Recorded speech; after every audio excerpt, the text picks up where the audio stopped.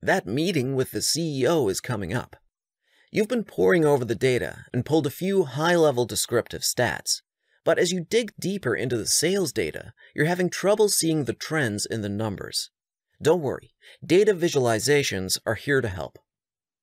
We often think of data visualizations as being for our audience, but effective data visualization can help us analyze and reason.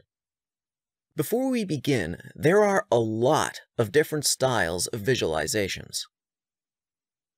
We're going to cover just a few used heavily in our first statistics courses: line charts, bar charts, histograms, box and whisker charts, and scatter plots. Line plots typically show a time series. The series you see now happens to be the price of Tesla shares from 2019.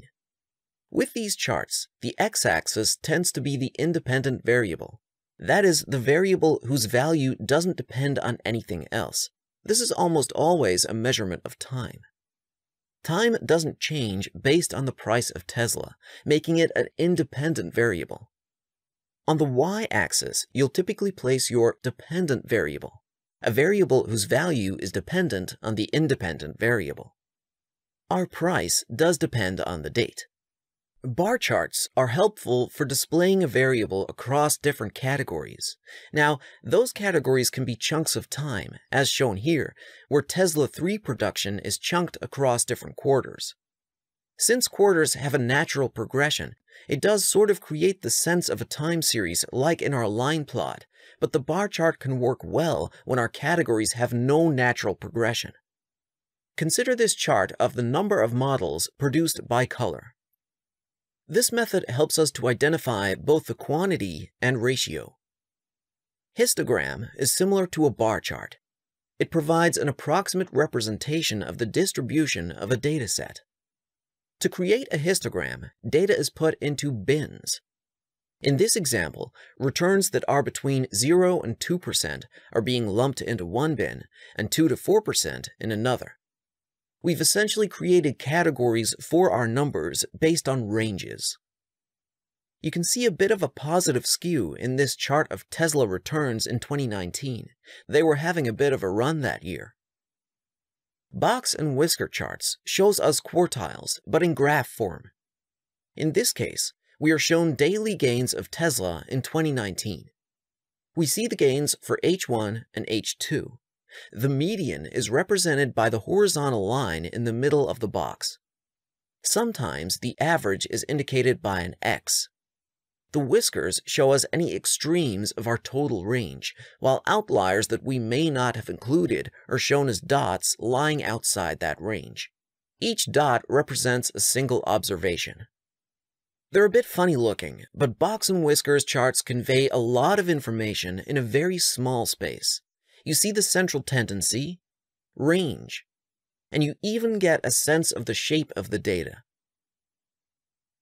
Its small size makes it great for when we have a lot of distributions which we want to compare. Finally, let's have a look at scatter plots. Scatter plots are useful for visualizing correlations or relationships between quantitative variables. When there is no correlation, the scatter appears a bit like a cloud.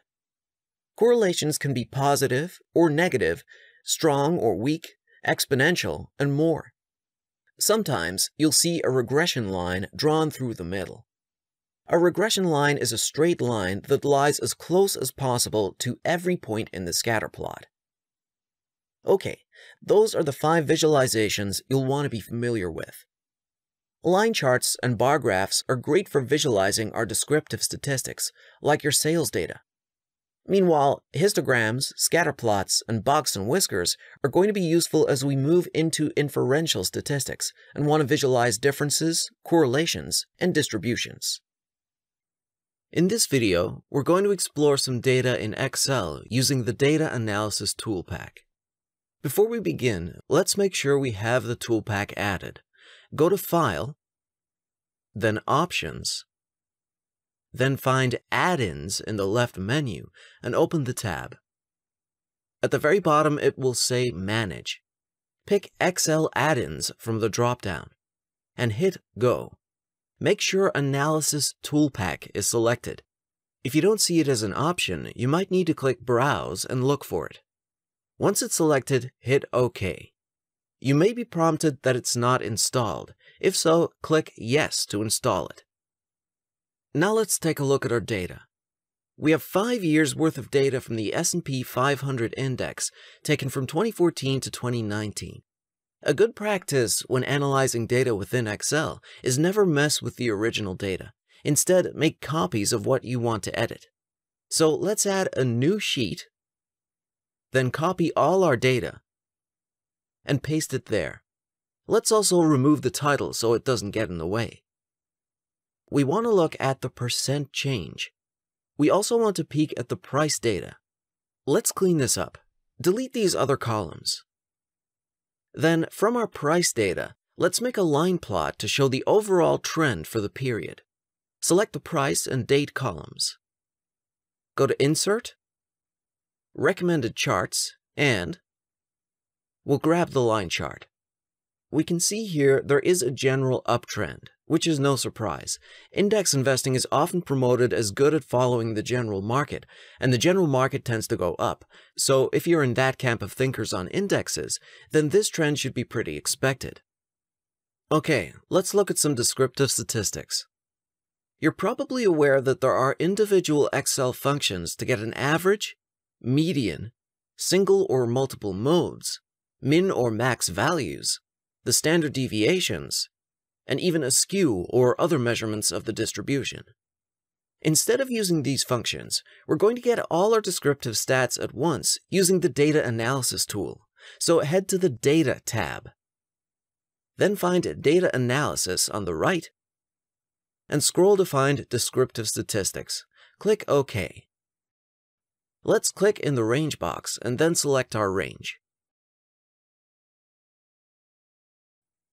Let Excel know it's a column. Check the box to let Excel know we have a label in our first row. And let's output this data into this sheet instead of creating a new tab or workbook. Click the white box, then just select a cell in a blank area of your sheet. This is where our data will appear. And finally, select Summary Statistics. Click OK.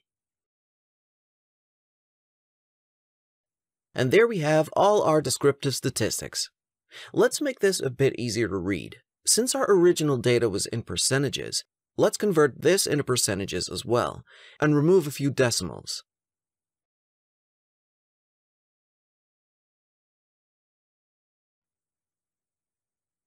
Looks good. So what do we see here? The mean is slightly positive, 0.04%. That makes sense as we saw it had an uptrend. The median is 0.05%. Recall what a difference between a mean and a median means, which is there's some skewness, and the skewness measure confirms it. For skewness, a value of 0 is the absence of any skew. A negative skew means most of our values are more clustered on the positive side. And another way to see skew is with a histogram, so let's try that out. So back to our Insert tab. Let's select the columns, and any versions of Excel that are 2010 or later should have an option for a histogram. And we can see that there are a lot of positive points here, very slightly, but it's a bit heavier. Let's up the granularity.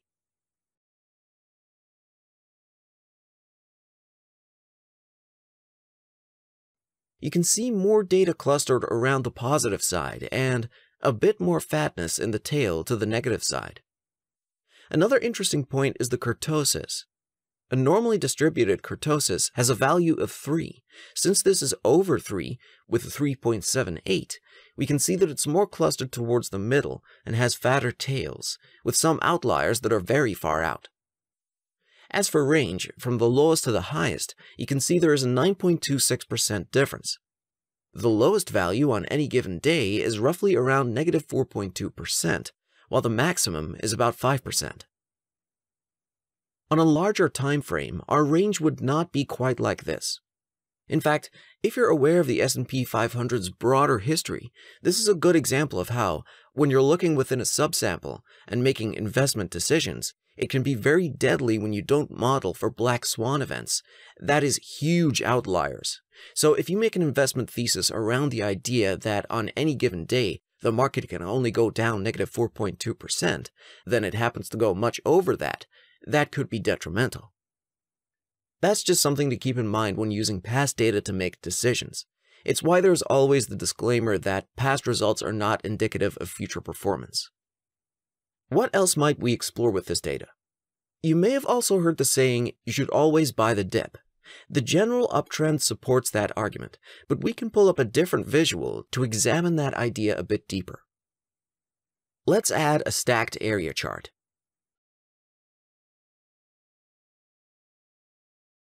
And let's line that up with our line chart.